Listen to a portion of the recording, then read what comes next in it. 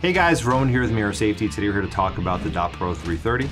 It is a brand new filter that we have launching very soon, so stick around and we'll talk about its features and benefits.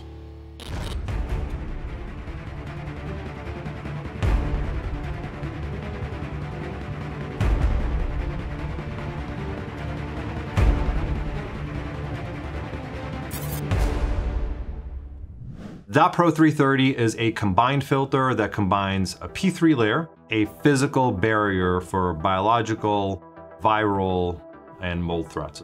P3 is essentially the same as a P100 filter, which stands for particulate filtration. Typically, bacteria and viruses bind themselves to particles in order to get into our system, and as long as we can prevent them from getting into a cut on our skin or coming into our body through the air, then you're protected. It does block 99.9999% of particles, and that is combined with an activated carbon layer that is impregnated with metal halides to capture toxic industrial chemical threats. The filter rating for this is A2B2E2K2 HGP3.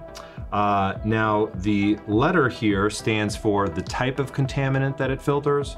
A stands for organic gases and vapors. B is inorganic gases and vapors. E is acid gases and vapors, and K is ammonia and amines.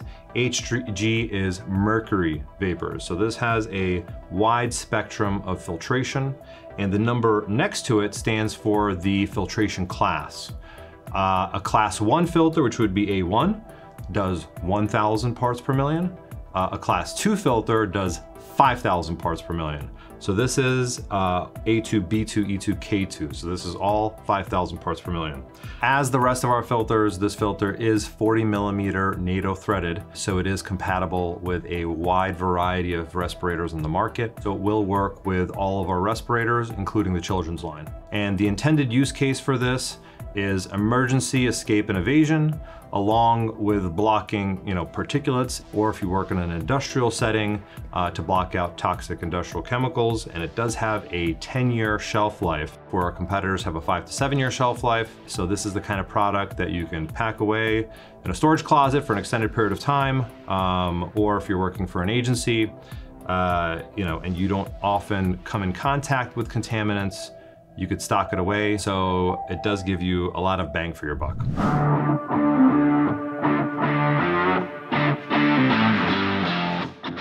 So there are some frequently asked questions, guys, and I want to address them. A lot of people are asking, does this filter work for CBRN threats? And the answer is it will work for certain CBRN threats. However, this filter is not specifically CBRN rated. So we cannot say that it is a CBRN filter. You just would need to research that specific threat and whether it's an organic gas, inorganic gas, etc.